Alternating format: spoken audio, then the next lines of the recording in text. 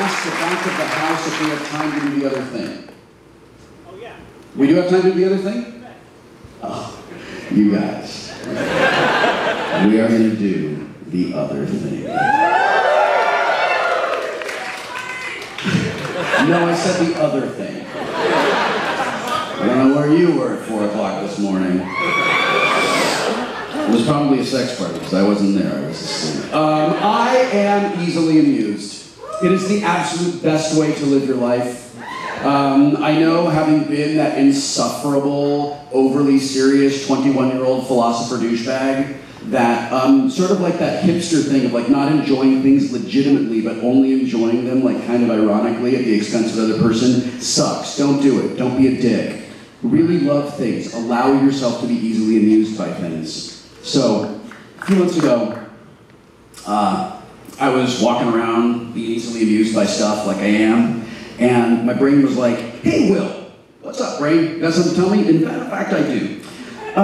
Wouldn't it be funny if RoboCop was a really bad sitcom in the 80s? Go on, brain. Well, like, he would always be fucking up.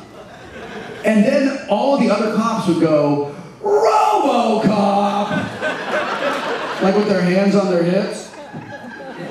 And then RoboCop would murder them all. And it happened every week like that. Half-hour, 4-camera show. Everything resets right away at the beginning of next week.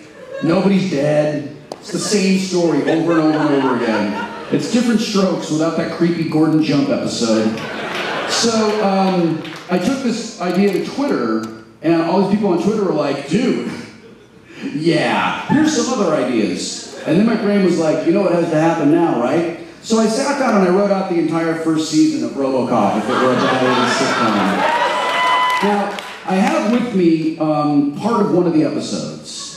And something that actors and writers will often do is we will get together, and we will get together with some of our friends, and we will ask them if they'll do a staged reading for us. And the reason we do this is because, like, as a writer, you're going to get something up on its feet, and just hear other people do the characters, so that, you know, you get a little bit of perspective on them. And you do that so that you can make it better.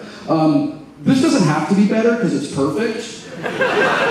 But I think that you will enjoy hearing it performed for you in any event. So I'd like to introduce today's cast for RoboCop! Exclamation point.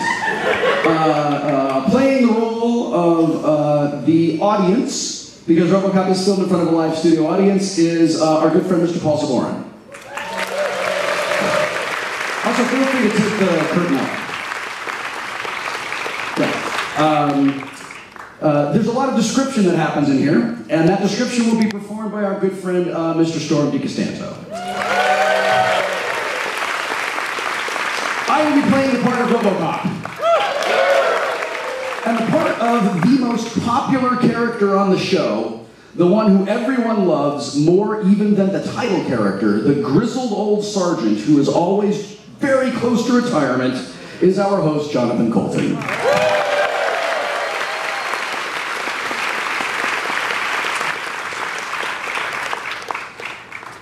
Hello, gentlemen. Good evening. Hello, Will. Hello. I really appreciate you coming here to this theater space I rented in the Valley. It's a lovely black box. You said there was going to be some food, but there's not any food. Well, that's all right. I'm ordering some pizza. And I understand there's some casting folks in the audience, so I made good on that promise as well. So this will be RoboCop, everybody. RoboCop. And Storm, go right ahead. Interior. Police headquarters, day. RoboCop comes toward the camera, doing that weird marching walk thing.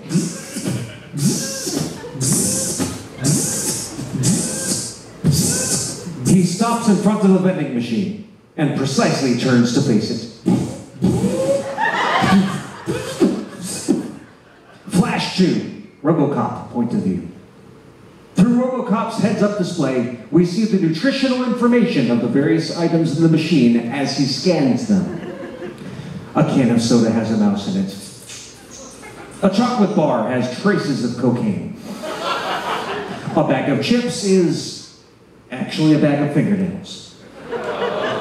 All that skips by so fast, though, the audience doesn't really notice it consciously. A crosshairs appears on the heads-up display and selects a bag of oiled, flavored microchips. They're actually chips, with a cartoony, smiling RoboCop drawing on the front. He's giving a thumbs. That should actually be thumbs up. There's a typo in this script. Sorry. Now he is giving a thumbs. Or yes, could also maybe meant some thumbs. Yeah, some like, thumbs. Here you go. RoboCop has many thumbs. Yeah, this is also actually the very first sponsorship tie-in that happens on RoboCop the series. Oh, that's handy. Yeah, these are Wise makes the oil-flavored microchips. They don't exist on the West Coast. Back to scene. RoboCop puts a crumpled dollar into the machine, which spits it out. He does this 3 or 4 times. Dead or alive, these chips are coming with me.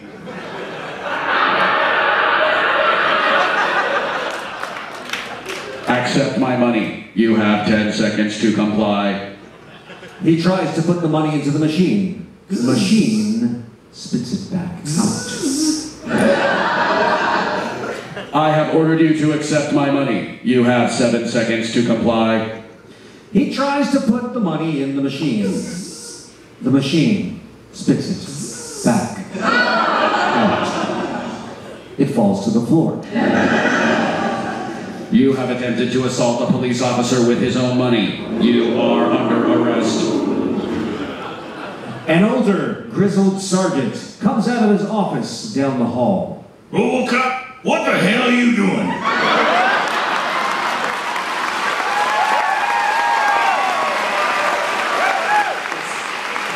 That's actually why there's a lot of problems on the set between RoboCop and the Sergeant in the 7th season, because RoboCop has figured out that the audience likes the Sergeant more.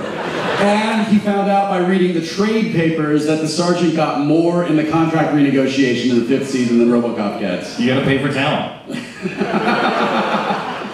He also had RoboCop What the Hell Are You Doing t-shirts made, but he didn't get them licensed properly first. RoboCop, what the hell are you doing? Making an arrest, sir.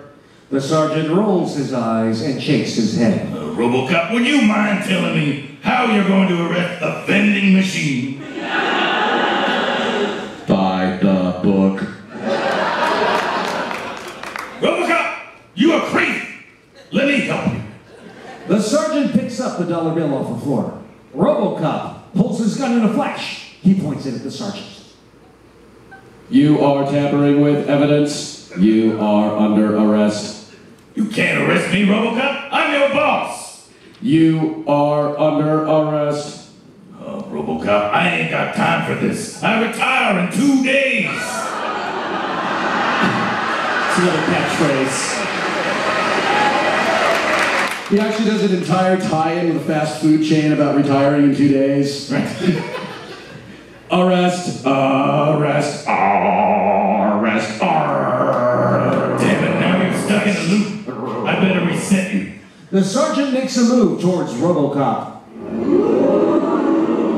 The sergeant puts his hand on RoboCop's shoulder.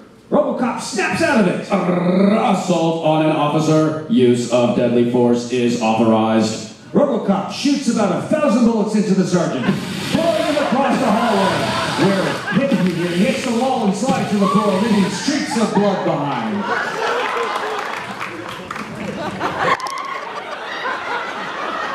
Damn it, RoboCop.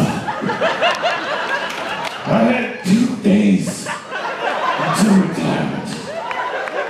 The sergeant dies.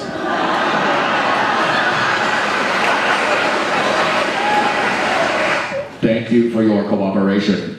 I am not arresting you anymore. Dozens of officers rush into the hallway, stopping short of the grisly scene. They look at RoboCop, incredulous. RoboCop turns back to the vending machine. Your move, dirtbag. Suddenly, the bag of chips drops from the vending machine for some reason, startling RoboCop. He whirls towards it and destroys it in a hail of epic gunfire. RoboCop! Did I do that? Welcome to the Companions and Shows.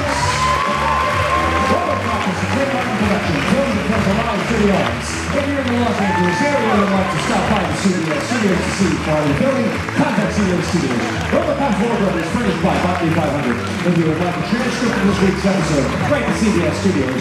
No animals were harmed in the filming of RoboCop.